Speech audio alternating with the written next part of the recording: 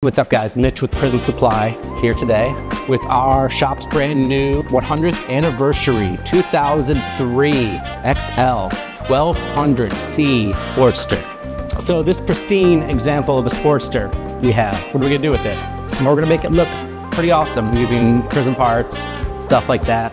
The trick is we're gonna use like hand tools, very basic tools, something that you can do in your driveway and make it very approachable, show you how to make a really cool bike, minimal effort, minimal fab skills involved, and I'm gonna go along, give you tips and tricks along the way, show you how easy it can be to make your Sportster a cool little ride.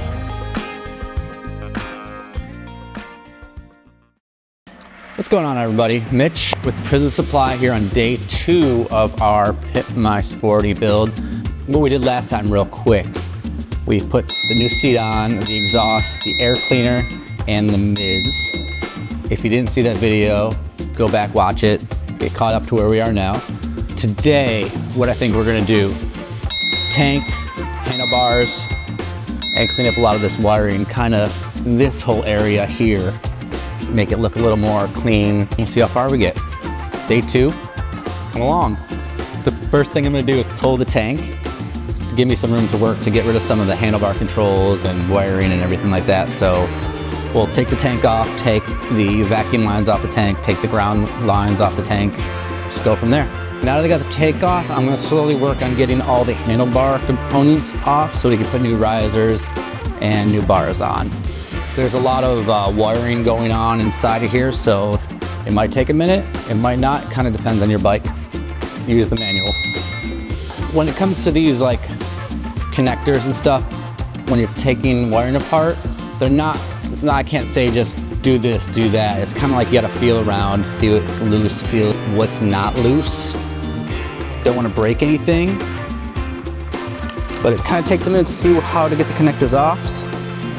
The less you can break, the better. Look at that pile, look at that crammed in there. Oh, it's Torx. So, we've hit our first Torx of the day.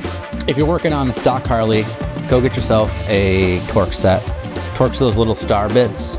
They're all over Harleys. Make sure your kit has a 27 in it, because they're here, they're on the handlebars, they're all over. It's a very useful tool. Not a 27, but still wear it, we'll still talk about it.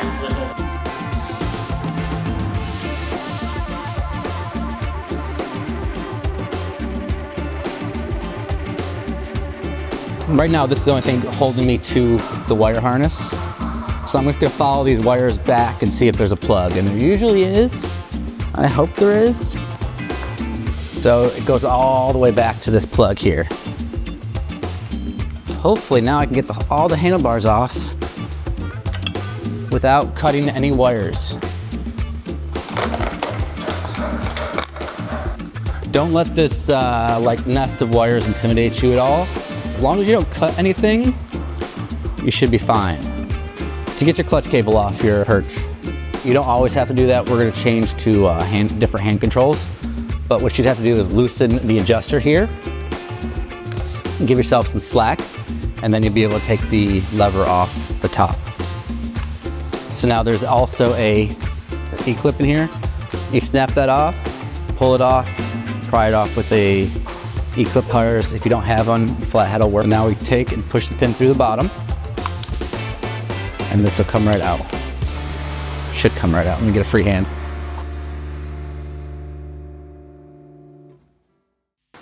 Well, can you pull that out? Oh yeah. There we go, Johnny. Sportster man. There we go. And this comes off, and you're free. So back to that Torx T27. I'm discreetly cutting that cable. Turn signal. It's the only thing holding us together at this point is the turn signals. I could probably, maybe I'll be able to remove that. Let's try to move it. Let's do this right. You can pull it off. but cutting. But Mitch, these are 100th anniversary. So? But Mitch! We're taking the throttle side off now, and we're gonna use new cables and everything. So I'm gonna disconnect it from the carb, You can give yourself some slack by adjusting up here, and then it will just come down here. Pop it up over like that, and then it gives you plenty of slack to remove the barrel. And you do the same to the other side. This one's gonna have a spring in it, so you kind of got to bring the spring up to get it out, and then you can pop it up over. Yeah, I can't even see what I'm doing. There, it's out. She's free. The next thing I'm gonna try to get off is the headlight. I'm gonna chase that wire back to the plug, and luckily there's a plug, and I'm just gonna remove it and then unbolt it from the front.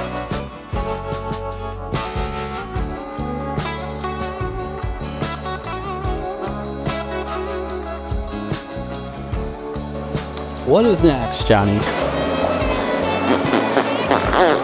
Now that I've got this all loose and free, I'm going to take the key and the coil, move them back, take this horn off. For our coil relocation kit, you're gonna have to remove the battery, mount it underneath here. So I'm gonna go grab that, remove the battery so we can get everything and run the wires back up to the cylinders.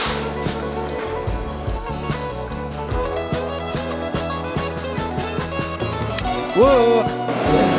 Don't use that. So this is our coil relocation bracket. What it's gonna do is mount the coil under here. First step doing that is to take all your coil wires, the 2 leads and the spark plug wires, and reroute them all the way back under here. We are at this crucial point now. We're gonna figure out what we're gonna do with this. You have a couple of different options. First option is if you can hide it under your tank and just extend where you need to extend to. Second option is cut the loom open, reroute stuff, cut what you don't need. That could take a little more time, a little more effort. Third hard option would be to take the whole loom out and rewire the bike from scratch, which would also involve putting a new ignition system in, because your ignition system right now is run off the vacuum from the carb plus your ignition module. If you wanted to convert it over to points or like a Dynatech ignition, like a single unit, you can do that. That takes a little bit more skill, a little more time. What we decided what we're gonna do is cut the loom open, not cut any of the wires, and try to tuck as much as we can underneath the seat. And there's another option if you don't want to deal with any of this. There's this company, Gremlin. They make a full Sportster wire harness loom for choppers. We don't make it, we don't sell it, but you can go check them out. It's a really good kit, and it makes your life easier if you're not good at wiring. I'm good at wiring, so we're gonna go from there. Got the harness tore down, things run generally where they need to be. We were gonna use the starter key switch on this build, but everything is in such good shape, I don't want to cut up these wires, and we're just going to keep the stock key switch. The quickest, easiest way if you're doing it at home. That's the way you could do it. Save some time. And our universal key mount will fit right up for there. Next step is to wrap the wires that are going to be out and tuck everything and then put everything back together. So I'm using these little posi lock connectors because they're easy. You can do it at home. You don't need wire strippers. You don't need anything. They come in our roadside repair kit, and you can just T-splice into the wire that you need.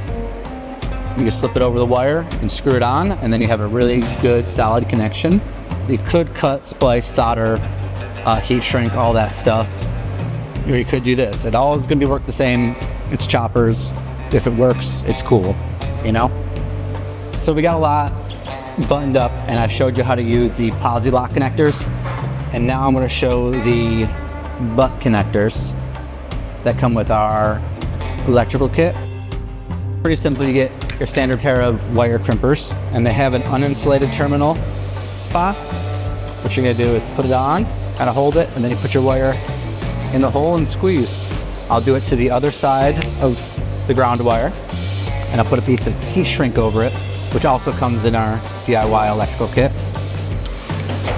We will slide the heat shrink over and use a lighter to fix it, or a torch or a heat gun, whatever you have. This is our universal key switch mount, which we're going to use. mount it at the horn location. It's made to fit stock key switches, so that works out beautifully. And we'll just figure out how we're gonna mount it with some spare hardware, either up or down. I haven't decided yet. And then we mount the bows and the headlight. So this part is kind of just playing with the wire, seeing where the routing looks the best, where things can kind of hold themselves up without a whole bunch of zip ties, because it's always cool if you use les zip ties. Wait. Johnny, please do not show my filth. It's all my, don't show my shame. Now that we've got all of our electronics pretty buttoned up where we want them, we're gonna put the coil relocation bracket on and run the wires, and I'll show you how to do all of that. First step is to remove the battery, which we've already done, and remove this lower rubber mount under the battery box, and that's where the coil mount will go. You gotta do a little prep work first, but that's the first step. When you take your coil off, you're gonna get the mounting bracket, which you don't need, the coil, and this little nut bar is what I think it's called. You need to keep the nut bar because it'll hold the coil onto the bracket. We provide countersunk screws, and what you're going to do is pre-assemble this before you put it on the bike. This is the last time you're going to access these screws, so you want to make sure you get them tightened out. And then we've already run the lead for the coil, which is going to power and your ignition. Put that on over here. Slide down and put that nut on to hold it in place temporarily. Now we'll run our spark plug wires. For our kit to reach, you need 2 sets of spark plug wires because you got to go down, up, and over. These are our cloth cover spark plug wires. They come with the spark plug end already attached, and then you just cut them to length and you crimp on the terminals that go on the coil. I'm just gonna run them now for length and see where I go, where I need to crimp them, all that stuff.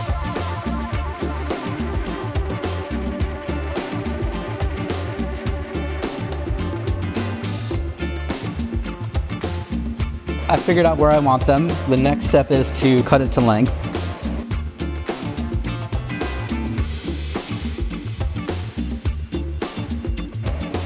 Now that you have your spark plug wires cut to length and stripped, you want to slip your boot over the spark plug wire. Okay? And now you take the terminal ends that come with it, and what I like to do is fold it over. So you make sure you get a good connection there. And you take the W crimp. Most players have a W crimp or spark plug terminal crimp on there, and you're going to want to line it up like that. After you fold it over, you just stick your spark plug wire in just a little bit so the crimp will get it. Put your crimp connector on and just send her home. Kind of move it back and forth, make sure you got a good solid connection. There you go. And that's crimped. And you do the same to the other side.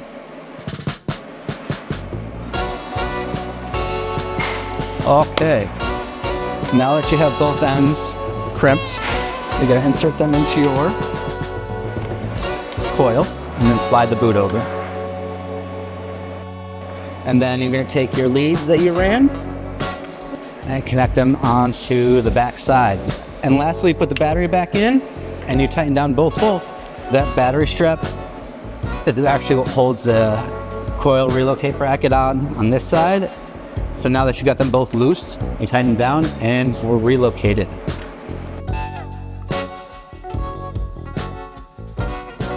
Now the last thing we need to do to get this bike running again is to let it start. And that's going to be putting the quick stick on over here. If you don't already know about it, this is your introduction to it. It goes on your starter and physically actuates the solenoid by giving a little pull right here. To get that on, first thing we do is get the exhaust out of the way so we can work. Some Sportsters have these and some don't, these little oil bracket tabs. We're gonna have to take that off to kind of push them out of the way for now. We'll reposition them then when we're done. And the next step will be to take this cover off your starter. So now that you have everything kind of pre-assembled, you're gonna slide it over your starter and get one of the extended bolts that's included in the kit. and tighten it on.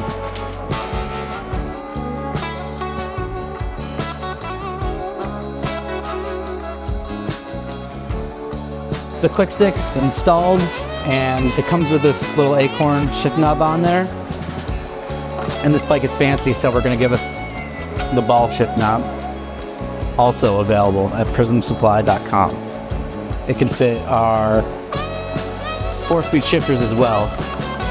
Just spices it up just a little bit.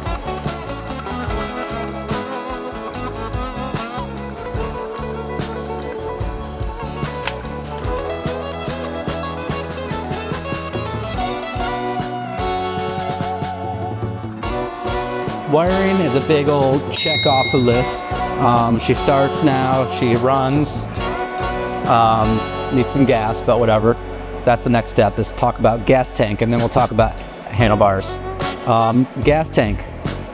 We're gonna switch out from the original gas tank that was on there, something a little different. You could put a peanut from lowbrow, whatever you want to put on there. We're gonna show you a couple of different ways you can do it. We just happen to have this wassail sitting around, this new old stock, never been run, way too nice for the bike, but it matches the build, so we're going to use it. The first step to getting a new tank mounted is finding the top center line of your backbone. We're going to use a piece of string. It's going to wrap this nut to hold it, and then I'll run it down that center line here.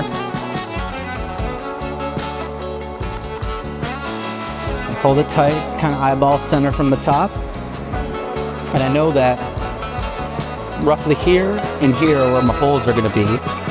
So I'll just put a little dot at center. And a little dot at center up here. Cool. And then we take the string out of the way. And now we have a pretty decent center line. Close enough for what we need to be. All the way down. So we're going to kind of hold the tank up to where we want it. I think I'm going to rest it pretty much on the frame here. So I'll draw another little dot there, and another little dot right in the center of both mounting holes. Pull the tank off, and then extend the lines in both directions.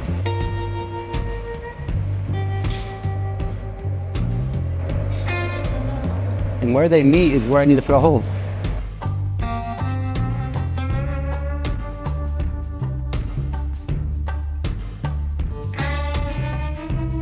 Center punch and tap and die set. They're both fairly cheap. This is under $5 at Harbor Freight. Tap and die set you can get for 20 bucks somewhere. You'll use them way more than you think. It's a really good tool to have around the house.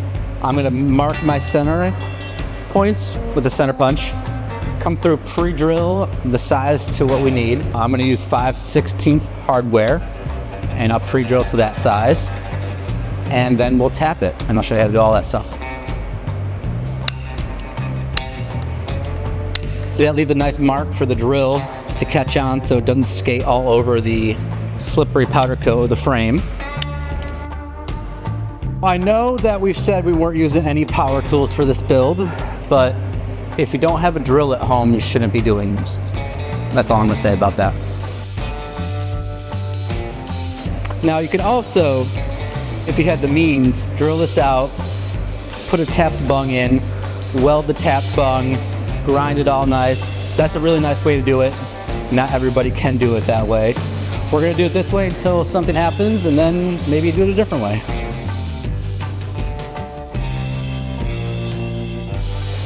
So tap and die sets are pretty cheap. If you do something stupid and strip out a bolt, you can fix it. It saves you a lot of money in the long term. There's a whole chart on how to use drill size to tap size and stuff like that, easily found on the internet. The trick here is just take your time. If it starts to feel weird, it's probably weird. The slower you go, back off a little bit every once in a while. See, that felt weird, so I'm gonna back off.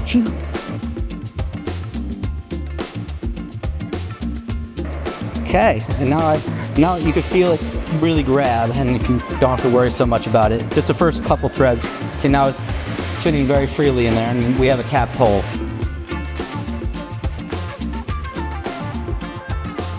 We have these finish washes. They are good for mounting tanks. Mounted on the top side, we have a flat version and a coped version.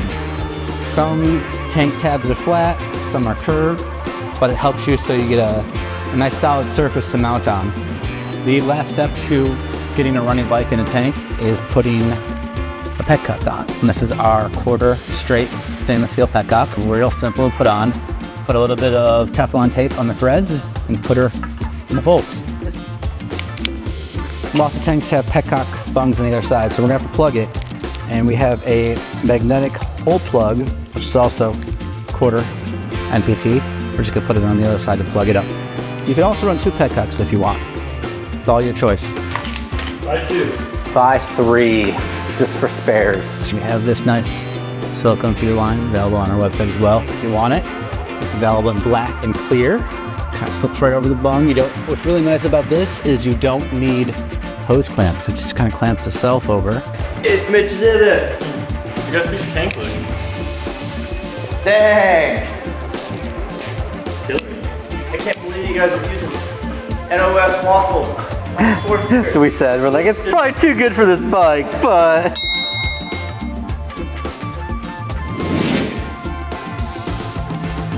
Handlebars are up next. Those stock risers were not good. We have these prototypes that we made a while back with like a single bolt riser, and we're gonna put them on, test them out. We're still not sure if we're gonna release them yet, but let us know what you think. Those will be on, then we're gonna try the Cyclone and the Hurricane bars and see which ones we like better. These are our Hurricanes.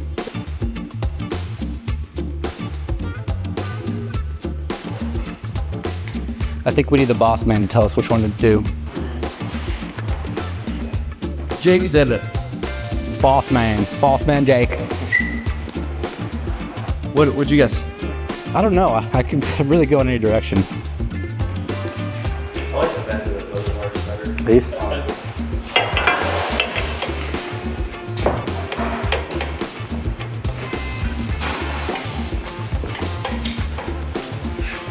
No, it looks sick like that. Pretty classic.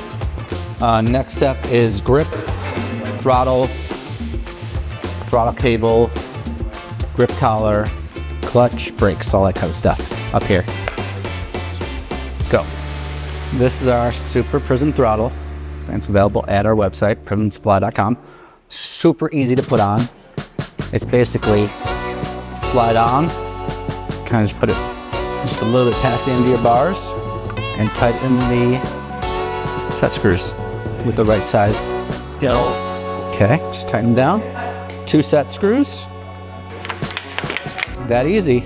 So these are our jackhammer grips. If you're trying to put grips on, nice little trick is to use compressed air. If you don't have compressed air, soapy water kind of works. Just regular water works. Hairspray also works. I like to just put a little air in there, and they slide right in. On the other side,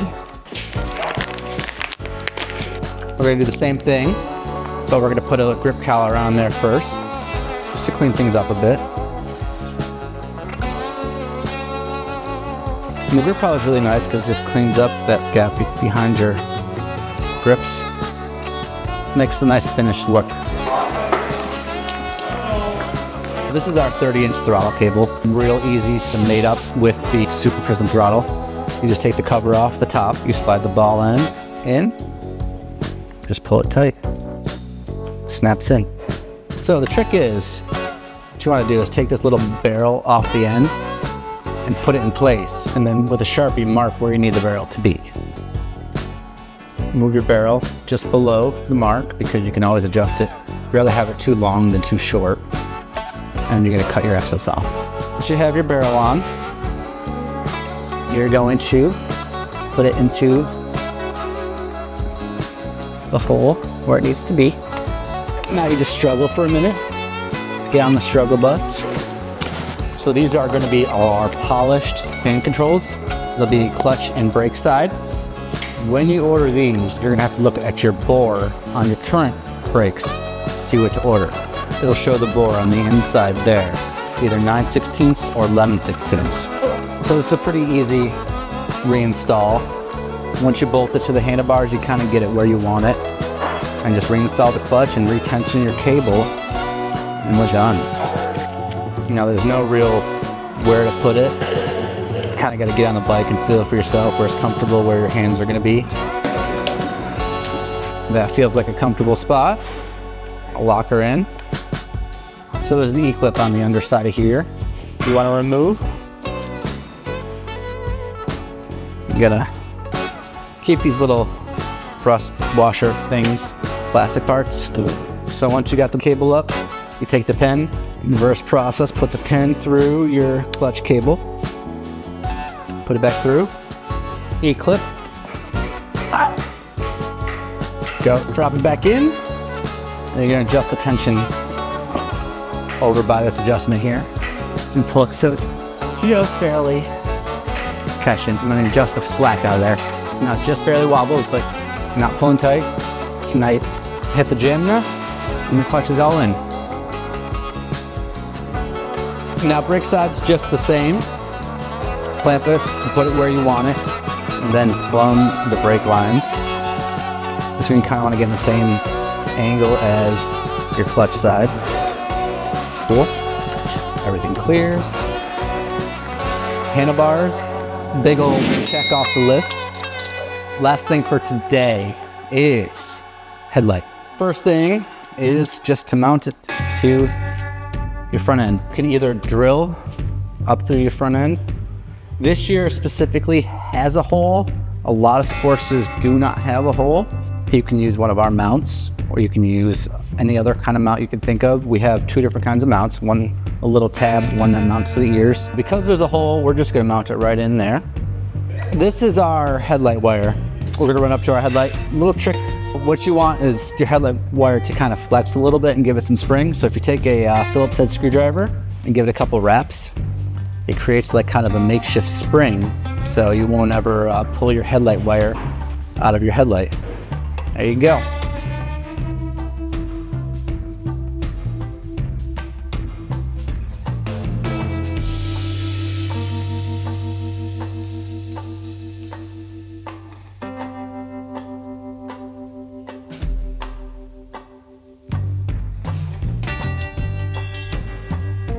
So we have our headlight mounted, and that kind of does it for the top side of the front end and the build for today.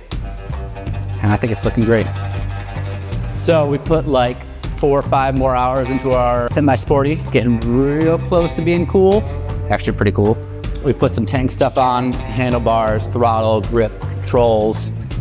If you like any of those parts, you want to buy any of those parts, they're all going to be linked down below. Go to our website, prismsupply.com. You can pick them up, say hi to us, tell us what you think, tell us what we did wrong, tell us what you like. Next week, I think we're gonna start working on tires, fork gators, maybe even foot flush, hand shift kind of stuff, if you feel lucky. Thanks a lot. See you in 2 weeks.